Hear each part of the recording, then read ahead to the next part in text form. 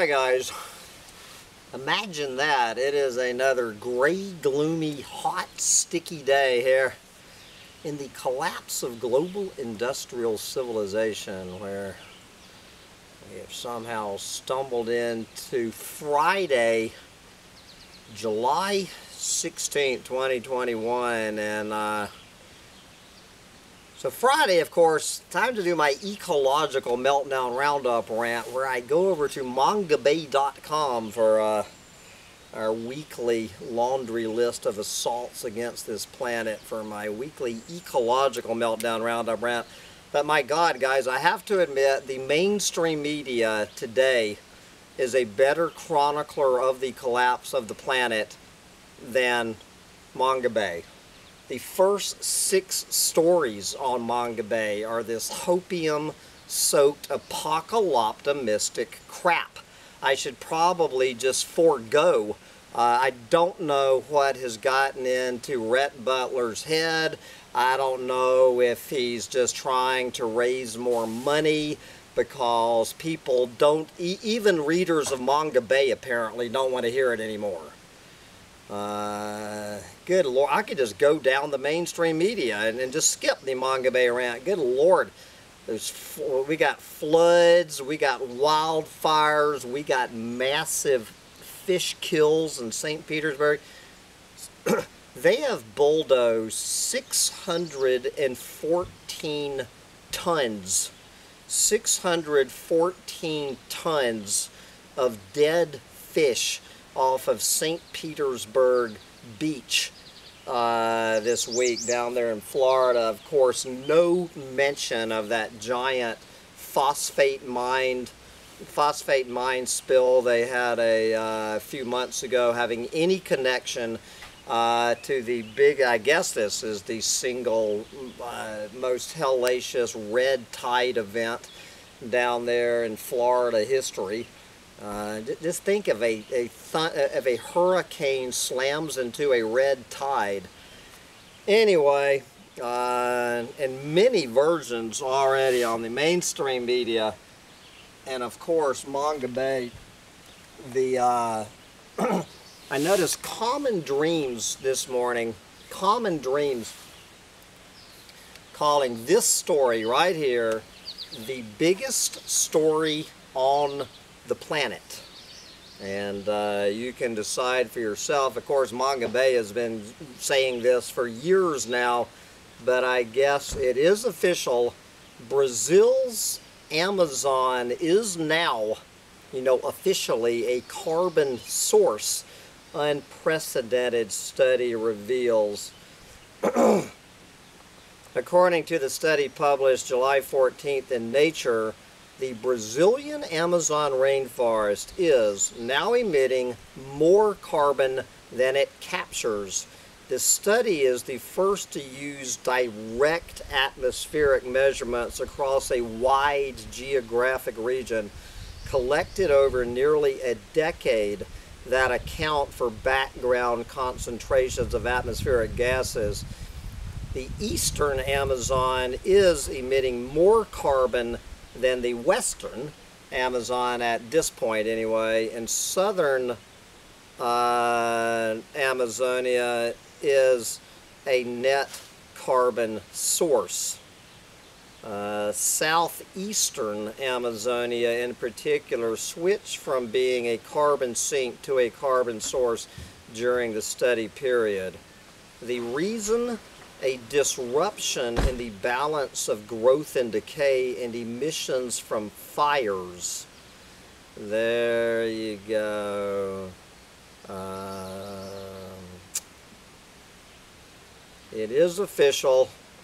The Amazon rainforest. I remember back in high school, learning about this concept about how the Amazon rainforest is one of the main ways, a carbon sink. Anyway, guys, the Amazon rainforest, the biggest carbon sink on the planet, is now emitting carbon, not soaking it up.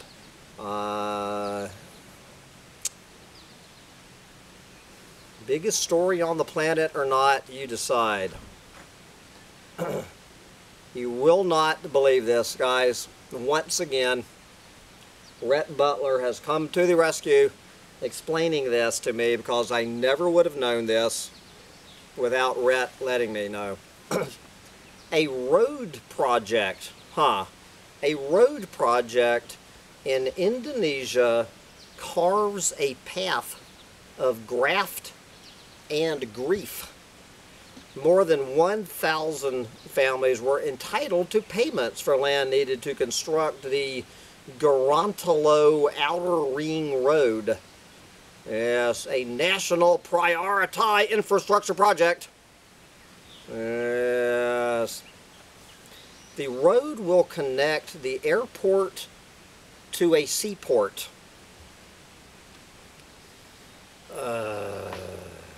So far, a senior provincial official and 2 surveyors have been jailed in connection with corruption in the land acquisition process. Another one on trial. Do you think so?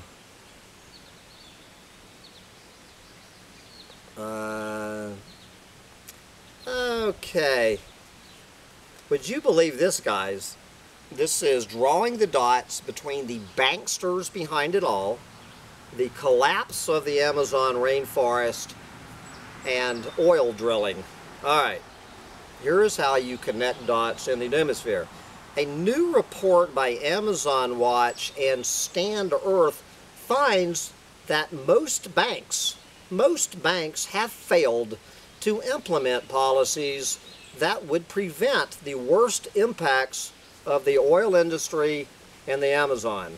Of 14 banks that they looked at, assigned a score in the report, 11 were listed at being at high or very high risk of contributing to deforestation, corruption, pollution, and the violation of indigenous rights. The report's authors say a blanket exclusion for any oil-related activities in the Amazon rainforest is the only way to ensure its protection. Yes, I am sure that's going to happen. Anybody who does not understand the concept of the banksters behind it all, without these giant banks funding this stuff, this planet eating, who do you think is literally bankrolling these projects? These projects would fold overnight. Here's a real knee slapper. Building back Miami's Biscayne Bay. A massive fish kill last summer was a red flag that already historically troubled Biscayne Bay in Miami has passed a biodiversity health tipping point.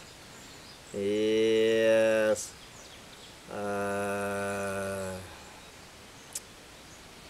Scientists and citizens are now focusing their efforts on creative ways to restore biodiversity in Biscayne Bay. I bet that will be the definition of being creative, trying to restore an open sewer. Biscayne Bay, and I remember when I was a kid, good Lord, 100 years ago, going sailing around in this little 6-foot sunfish sailboat with my uncle in Biscayne Bay. So we're, good Lord, we're talking over 50 years ago now. Good Lord, over 50 years ago, just the unbelievable amount of, the flying fish. Those were very flying fish, the dolphins.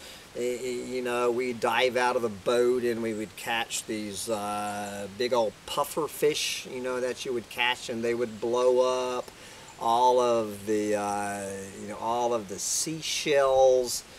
Good God, I could imagine what a child going sailing in Biscayne Bay would find there today. All right. Wow, another shocking headline. Global demand for manganese puts Kayapo indigenous land under pressure. Yes.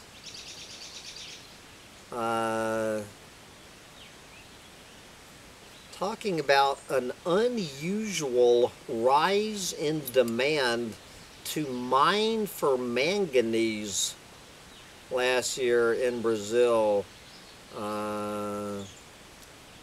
Previously, only 1% of mining bids on indigenous lands were for manganese, but by last year, up to 15%, where manganese mining is now second only to gold.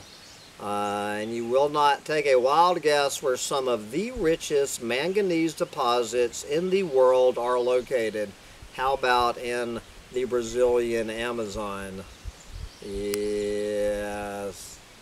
Demand for manganese from Asia, particularly China, has increased the price of manganese, driving illegal mining.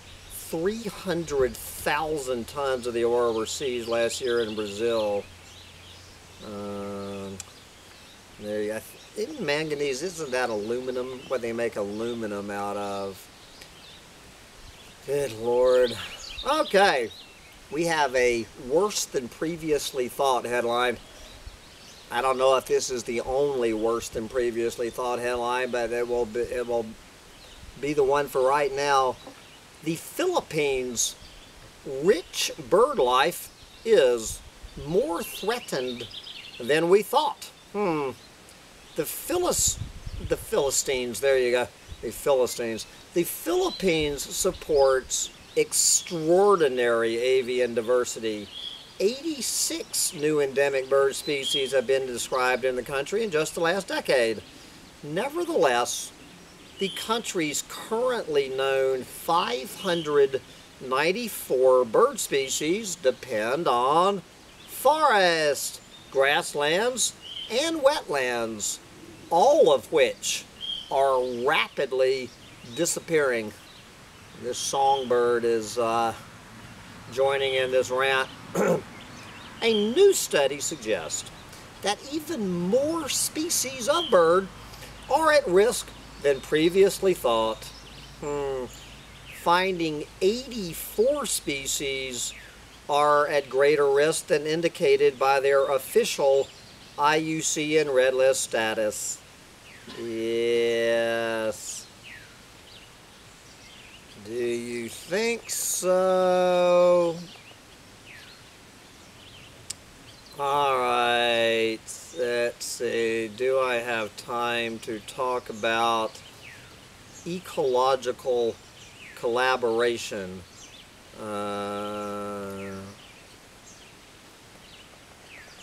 Anyway, oh, that's Bill Lawrence. I interviewed Bill last year, but anyway, we're going to skip over your article. All right. You will not believe this. Top brands. There you go. That's really tells us a lot. Are failing to spot rights abuses on Indonesian oil palm plantations. Yes. A new report highlights systemic social and environmental problems that continue to plague the Indonesian palm oil industry and ripple far up the global palm oil supply chain. Do you think so? Okay, here are some of the things that they're documenting. The documented violations include seizure of community lands without consent, involuntary displacement, meaning kicking people out of their homes to plant palm trees, not to mention all the other earthlings getting kicked out of their home, denial of fundamental environmental rights, violence against displaced indigenous peoples, of course, harassment, criminalization, and even killing those trying to defend their lands and forests. Yes. The problems have persisted for decades due to ineffective and sometimes lack of due diligence by buyers and financiers, can you say, the banksters behind it all along the global supply chain. So now we're going to go look at offshore tin mining in Indonesia. I think I mentioned this a couple of weeks ago. Alright, you go for it. Hundreds of Indonesian fishermen have seized a dredging vessel from state-owned PT Timah in a protest against offshore tin mining in what they say is their fishing zone. Alright, we have the planet eaters going up against the planet nibblers. Tin mining is now the biggest industry in Bangka Belitung, which accounts for 90% of the tin produced in Indonesia, with the metal winding up in items like Apple's iPhone, among others. Yes, mining in Indonesia, both onshore and offshore, has resulted in extensive forest degradation and deforestation, been associated with worker fatalities and child labor, and has been tainted with corruption. So every time you flip on your iPhone, you can think of that. Alright, what is the latest news out of sub-Saharan Africa? For Africa's great apes, even the best case climate change scenario will decimate habitat. Africa's great apes stand to lose up to 94% of their current suitable habitat by 2050 if humanity makes no effort to slow greenhouse gas emissions, a new study warns. Even under the best case scenario in which global warming can be slowed, gorillas, chimpanzees, and bonobos would still lose 85% of their range. The ape's habitat is already under pressure from human encroachment, clearing of wild areas, and climate change impacts that are rendering existing habitats no longer suitable. So anyway, I'm glad they mentioned that because I would reword the first sentence of this. Africa's great apes stand to lose 100% of their current suitable habitat by 2040 if humanity makes no effort to slow their breeding. A new study at Collapse Chronicles warns, with no help from climate change. Okay, no, if climate change were nowhere in the picture, too many humans in sub-Saharan Africa, just these humans there that do not produce very much carbon emissions, with a very small carbon footprint, the environmental footprint, the ecological footprint of the number of humans being born in sub-Saharan Africa with no help from the rest of the world will destroy 100% of great ape habitat, and every great ape will end up in the stew pot. Every great ape, every single individual great ape in sub-Saharan Africa will be extinct, at least in the wild, certainly by 2050, and my guess is by 2040. You heard it here at Collapse Chronicles. You did not hear it on Manga Bay. Alright, we just heard how smartphones are deforesting the planet. Armed with smartphones, Amazon communities boost fight against deforestation. There you go. I absolutely love it. It's basically, you know, using a chainsaw to battle deforestation. Okay, here's a long story about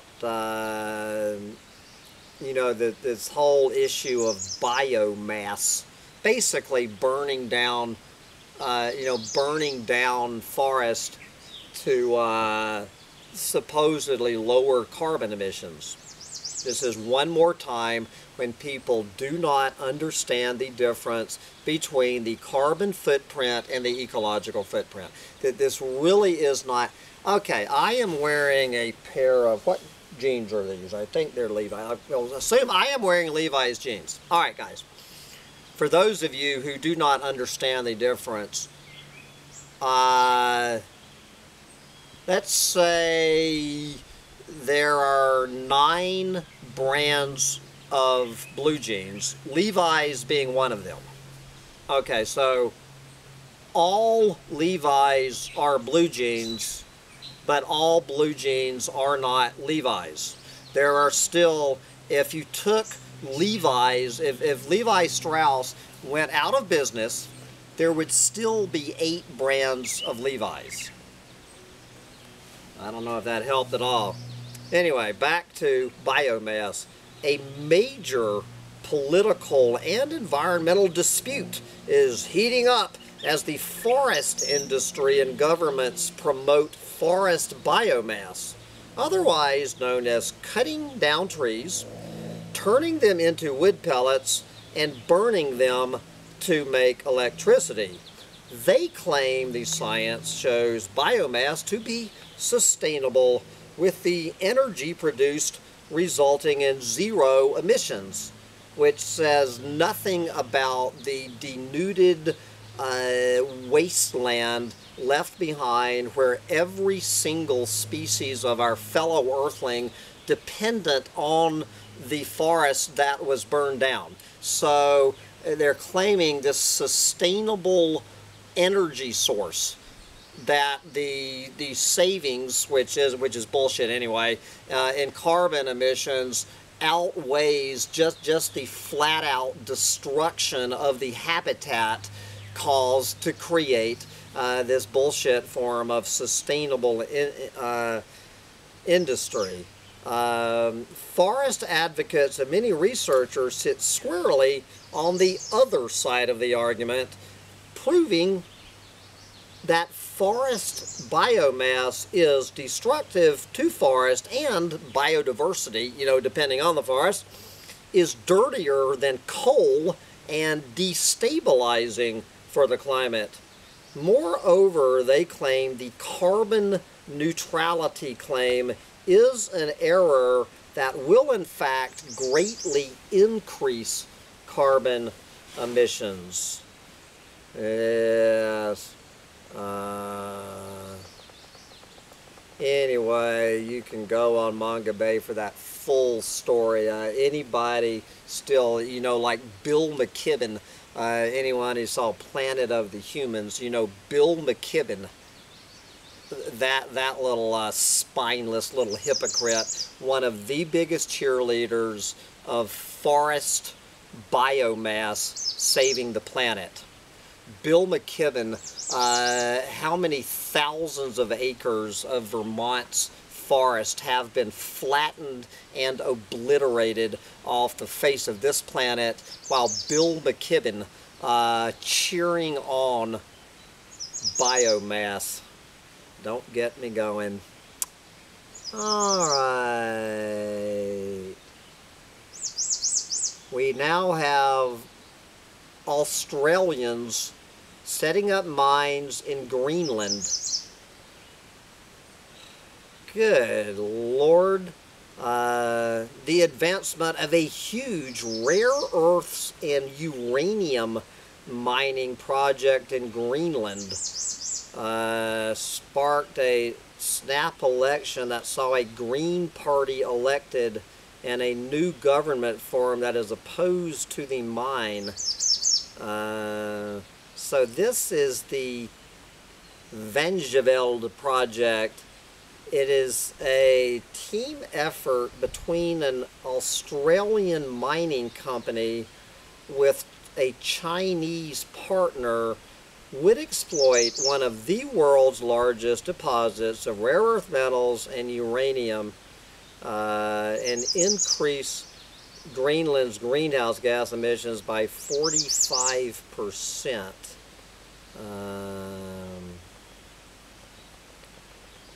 Good luck on killing that. Okay.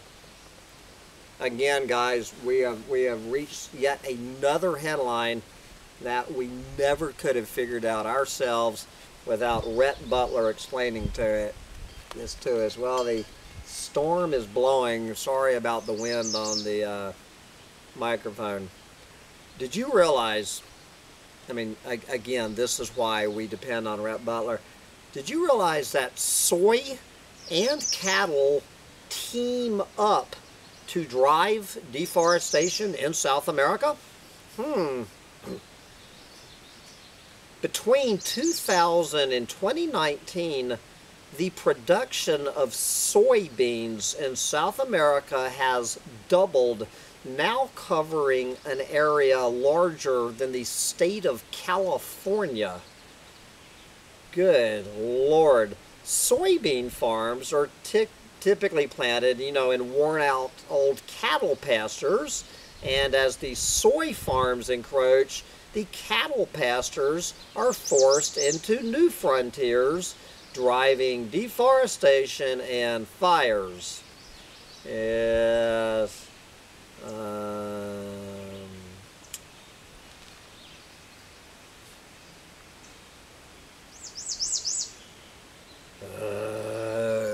Okay. So we're talking about dugong, which are manatees. Looking at manatee deaths in Sri Lanka lend urgency to calls for stronger protection. Recent reports of dead manatees washing up in Sri Lanka have shown a spotlight on stalled efforts to conserve the increasingly rare and threatened sea mammals. So in Sri Lanka, the main threats to manatees are hunting for their meat, accidental and deliberate killing by blast fishing, and entanglement in fishing nets.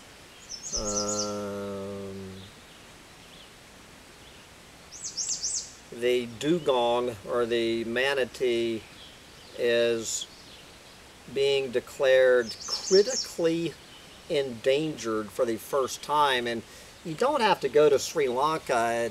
What was I reading? In Florida, right here in Florida, was it 621 or was it 821 manatees washing up dead in Florida this year? More manatees have died in Florida. This is like a record.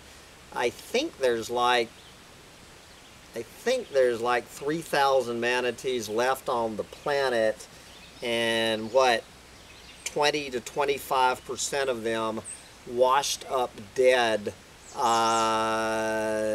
in the first half of 2021, and with this damn red tide going on down there in Tampa Bay, good Lord, you can expect that number to skyrocket.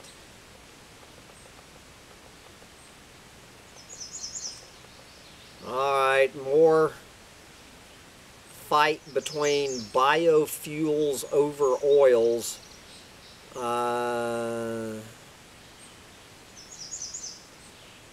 Indonesia bets on biofuels, meaning palm oil, over oil, but electric vehicles could render both moot. Yes, anyway, won't get into that. More stories on human-elephant conflicts. Anyway, guys, I could go on and on and on with this. I'm skipping over a lot of them. I'm maybe 2/3 of the way through. Here's one talking about these damn hydroelectric dams. Yes. Gee, Amazon deforestation rising in June. Do you think so? Deforestation in the Brazilian Amazon continued on an upward trajectory in June. Blah, blah, blah. So, 311 central parks hitting the dirt. You will not believe this one. Did you realize that environmental defenders in Ecuador are not safe? Imagine that.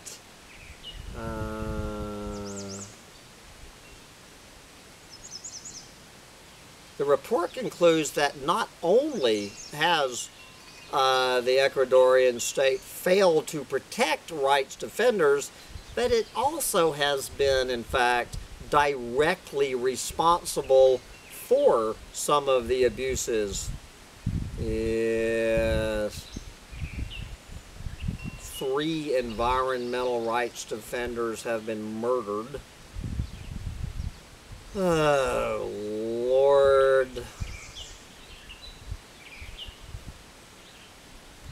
Okay, it is technical glitches holding up enforcement of rulings in Indonesian fire and haze cases. Yes, there's all technical glitches.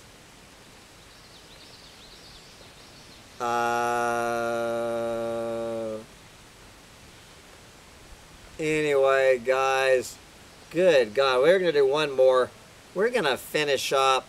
Let's finish up. I could go on forever here, but we're going to do one more. Let's go up to the Arctic to wrap up the midsummer Manga Bay Roundup. As Arctic melt sets early July record, hard times lie ahead for ice. Well, that was a bad choice of words. I would say soft times lie ahead for ice, not hard times. Anyway, Arctic sea ice fell to its lowest extent on record for this time of year on July 5th, even though the spring had so far been relatively cool and stormy. Conditions that in the past would have protected the ice. 3 new studies help explain why. One found that increasing air temperatures and intrusion of warm water from the North Atlantic into the Barents and Kara Seas, a climate change driven process known as Atlantification, are now overpowering the ice's ability to regrow in winter. A second study found that sea ice in coastal areas may be thinning at up to twice the pace as previously thought. Yes. In 3 coastal areas, you know, look, in 3 coastal seas, the Laptev, Kara, and Chukchi, the rate of coastal sea ice decline increased by 70%, 98%, and 110% in the Chukchi, respectively, when compared to earlier models. And a third study found accelerated sea ice loss in the Wandel Sea, or I think that was Waddell Sea, pointing to a possible assault by global warming on the Arctic's last ice area, a last bastion of multi-year sea ice which stretches from Greenland along the Canadian Arctic archipelago. Combined, this research shows Arctic ice may be in worse trouble than we thought. Arctic ice may be in worse trouble than we thought. Indonesian birds may be in worse trouble than we thought. Manatees may be in worse trouble than we thought. Great apes in Africa may be in worse trouble than we thought. The Amazon rainforest conversion from sink to source is a hell of a lot worse than we thought. Anyway, I could go on with the list of worse than previously thought. But I've got to wrap this up because I actually have a bunch of hip campers. We're finally going to have pretty much a full hip camp this week in the pouring down rain. And I have to go buy a bunch of toilet paper, paper towels, the usual. Get out there and enjoy your toilet paper and paper towels while you still can. Bye, guys.